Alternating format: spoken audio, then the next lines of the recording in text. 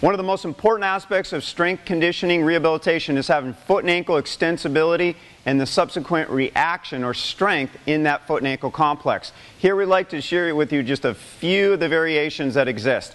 Here we're going to have Keith positioned so his body weight is actually forward on the foot. So we're utilizing natural body drivers. A driver is simply something that creates a reaction. In this case, we use the body weight first to position so the tibia is up over the straight positioned foot.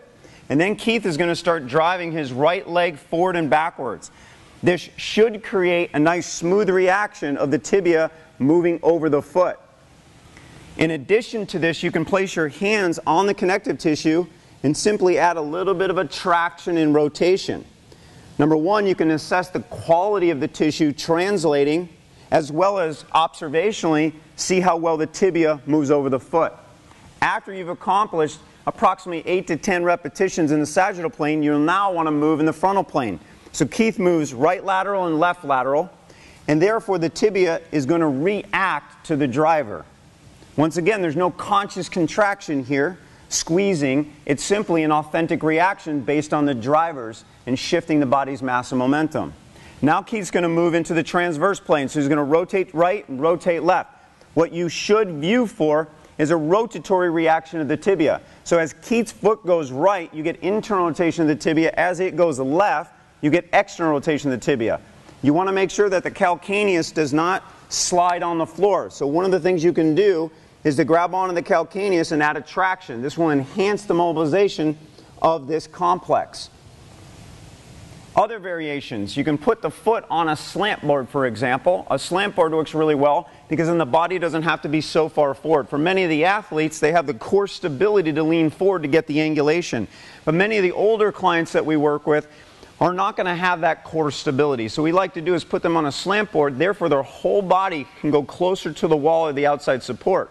Now, a note, the more outside support you have, the less intrinsic strength you need. So to follow this mobilization up, what we're going to want to do is have Keith come on out here in free space, where he has very little support, just his left foot on the ground.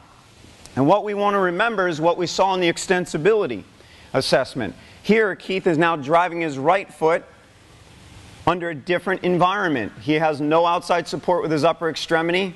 His torso is not reliant on an outside support. So we're looking for the reaction now to take place. So this is a great follow-up, a 1-2 preparatory drill, flexibility and strength before you move on to more dynamic movements. We'll also have Keith go side to side to make sure we get the frontal plane. And then he's also going to do the rotation plane. So here's a great assessment, for example. As his right foot goes to the right, it should create a pronatory effect in the foot and ankle complex. As his right foot goes left, it should create a supinatory effect. You also, as a therapist or a trainer, can use your hands to help coach this. These are all great movements to help facilitate the foot and ankle before you embark upon more intense movements. The Gray Institute is the Institute of Applied Functional Science. Applied Functional Science is founded off of unifying principles of nature. To learn more and to see the workout in its entirety and the education that supplements the workouts, please visit our website.